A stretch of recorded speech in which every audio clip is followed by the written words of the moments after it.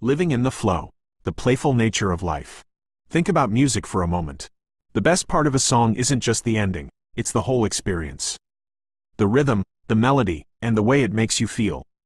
What if we approached life the same way, seeing it not as a chore, but as something to be experienced playfully? Too often, we focus on getting to the destination instead of enjoying the ride along the way. The journey becomes a means to an end. We get caught up in our goals and our to-do lists, rushing from one thing to the next. But what if we stopped trying to control everything? Instead of always striving for some future point, we could learn to be present, to savor the moment, and find joy in the process. It takes a conscious effort to move away from the idea of life as a serious journey and toward the understanding that it's meant to be playful. Our lives are a kind of music that we're supposed to dance and sing along to. We're meant to create as we go, to explore, and to enjoy the simple act of being. This playful approach also helps us let go of anxiety about the future.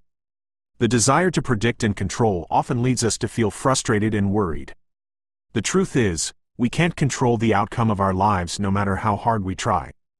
Letting go of that need for control and learning to trust the flow can bring incredible peace. The key lies in embracing the spontaneous nature of life. Just like our hair grows, or our hearts beat without us thinking about it, the best things in life happen when we allow them to unfold naturally. Learning to relax into the present moment allows us to tap into the playful, fluid essence of our existence.